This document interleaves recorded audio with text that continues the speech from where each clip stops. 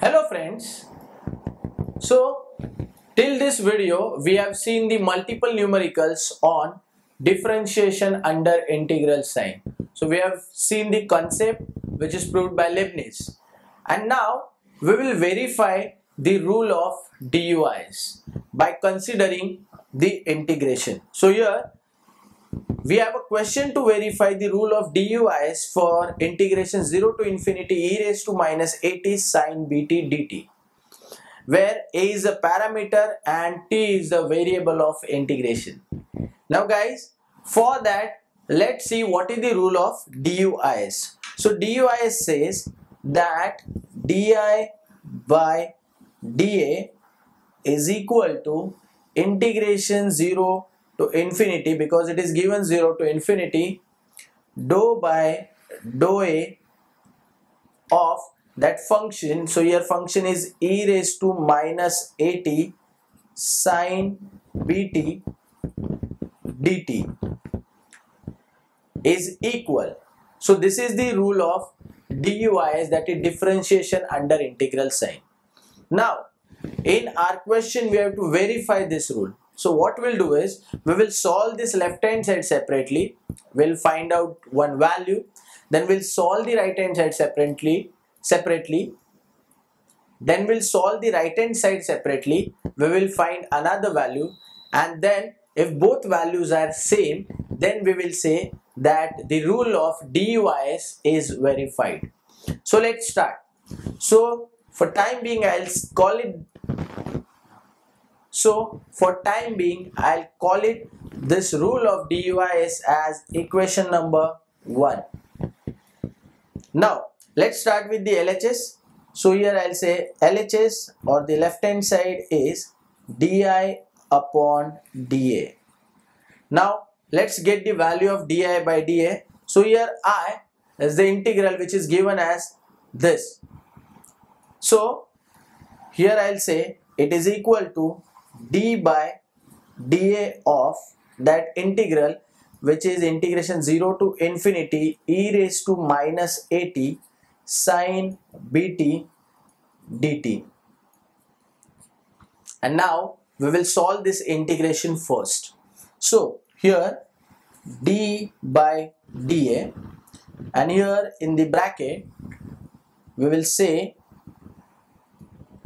this is the property of integration of e raised to ax into sine bx. So by using the formula of that property we will get e raised to minus at upon a square plus b square into minus a sine bt minus b cos bt. So this is the value, and it is from 0 to infinity. Now let's solve this. So by putting t as infinity, we will get e raised to minus infinity as 0, and next we will put 0. So here we will get it is equal to d by dA of 0 minus. Now let's put 0 over here. So e raised to 0 is 1. So 1 upon a square plus b square, in bracket sine 0 will give us 0, but cos 0 is 1. So 1 into minus b, that is minus b. Now this will give us d by dA of b upon a square plus b square. Now guys, let's take this b outside, because we are differentiating with respect to a, and the differentiation of 1 upon a square plus b square with respect to a is minus 1 upon a square plus b square the whole square into 2a, which is equivalent to minus 2ab upon a square plus b square the whole square, and this is the value of LHS, and we'll call it as equation number 2. So here I got the left hand side. Now let's evaluate the right hand side, and let's get the equation number 3.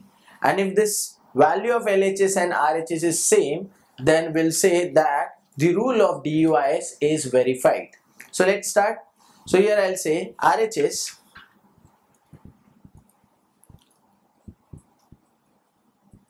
is equal to integration from 0 to infinity dou by dou A of e raised to minus at sin bt dt.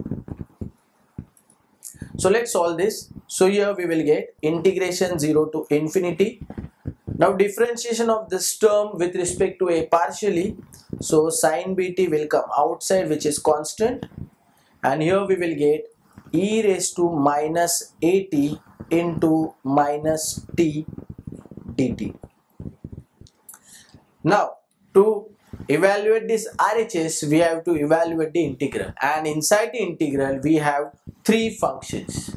Now these three functions are multiplying each other, and hence to evaluate this integration I am gonna use the rule of integration by parts. So in integration by parts we have two terms u and v, but here we have three terms. So I am gonna combine two terms and I'll make it as v, and I'll keep one term as u.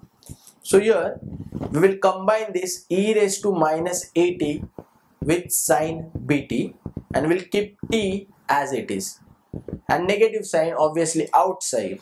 So this is nothing but equal to negative sign outside, integration 0 to infinity t as it is into e raised to minus at sin bt dt. Now let's evaluate this. So I'll call it as u and this one as v. So this will give us negative sign as it is, in the curly bracket t as it is, integration of 0 to infinity e raised to minus at sin bt dt,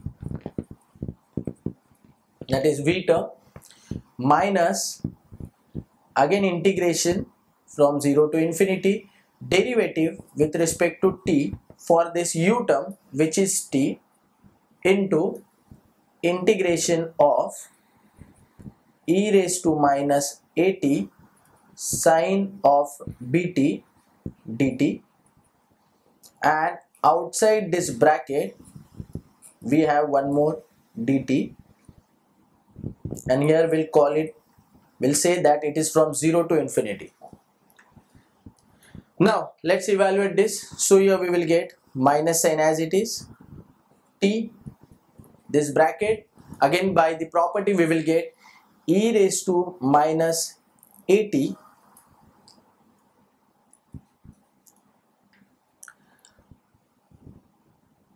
upon a square plus b square into minus a sin bt minus b cos bt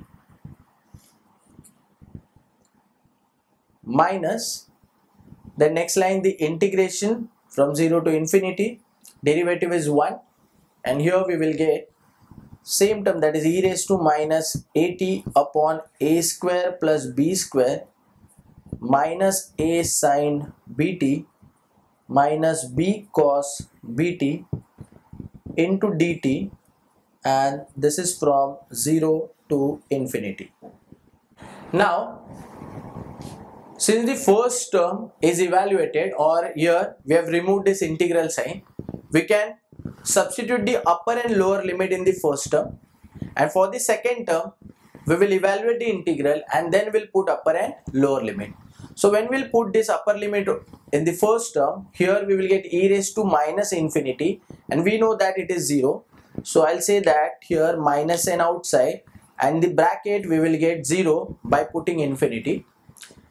Next, when we'll put the lower limit as 0 over here, then since t is 0, this whole term will become 0, and we will get 0 from the first term. Next, this negative sign, and we will separate the integration from these two terms.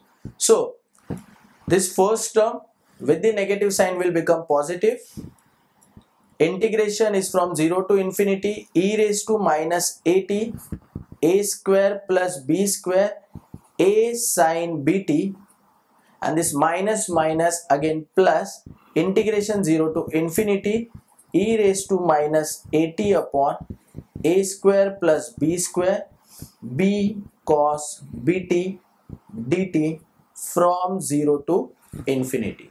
Now let's evaluate these integrations. So I'll take this negative sign inside, that will become minus, this a is constant, a square plus b square constant, so we'll take it outside, and here we will get e raised to minus 80 sine bt in the integration. So here we'll say it is equal to minus a upon a square plus b square integration from 0 to infinity e raised to minus 80 sine bt dt. Similarly here I can take b and a square plus b square outside, and minus plus will become minus, so minus b upon a square plus b square integration 0 to infinity e raised to minus 80 into cos bt dt. And now we'll evaluate this. So here we will get minus a upon a square plus b square, and by applying the property over here we will get e raised to minus 80 upon a square plus b square into minus a sine bt minus b cos bt, and limits is from 0 to infinity.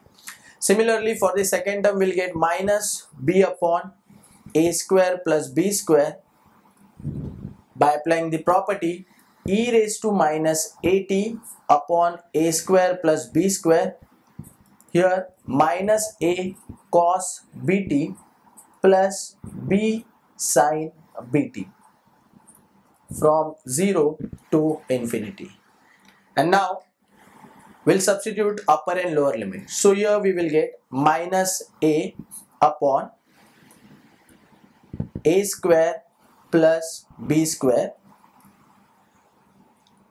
By substituting infinity over here, e raised to minus infinity is 0, so this term will be 0, minus, when we'll put 0, so e raised to 0 will be 1, so we will get 1 upon a square plus b square in bracket sine 0 is 0, cos 0 1, so 1 into minus b, that is minus b. Next, minus b upon a square plus b square. Then here we'll put infinity, so e raised to minus infinity is 0, minus, by putting 0 here we'll get e raised to 0, that is 1 upon a square plus b square in bracket cos 0 1, so we'll get minus a, sine 0 is 0. So this is minus minus plus b upon a square plus b square into this will be minus ab upon a square plus b square the whole square. This is again minus minus plus a upon a square plus b square into this, so minus ab upon a square plus b square the whole square, and if we'll sum it up then we will get minus 2ab upon a square plus b square the whole square. So guys, this is the value of RHS. So on the next page I'll say RHS is equal to minus 2ab upon a square plus b square the whole square, that is equation number 3. And now we will observe the LHS and RHS, that is from equation number 2 and 3. So